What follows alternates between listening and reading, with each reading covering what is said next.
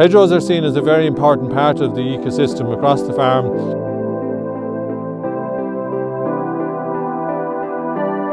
We're here on the farm in Kildalton to discuss hedgerows and I suppose how those hedgerows are being managed on the enterprise here.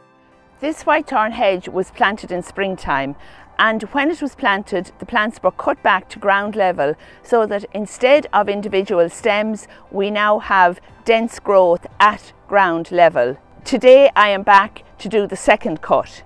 You will notice occasional stems that have been left uncut, protected with a tree guard, and these will turn into individual whitethorn trees full of fruit and flowers.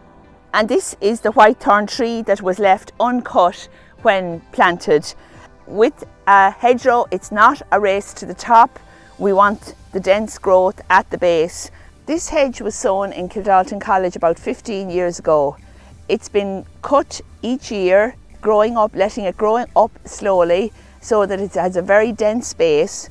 Each year the growing point has been cut so that the whitethorns don't turn into a line of individual trees, but occasional whitethorn trees and other trees have been retained as single stem from the beginning. So you can see here the end result of leaving those individual trees in the hedge when we planted it, leaving them uncut.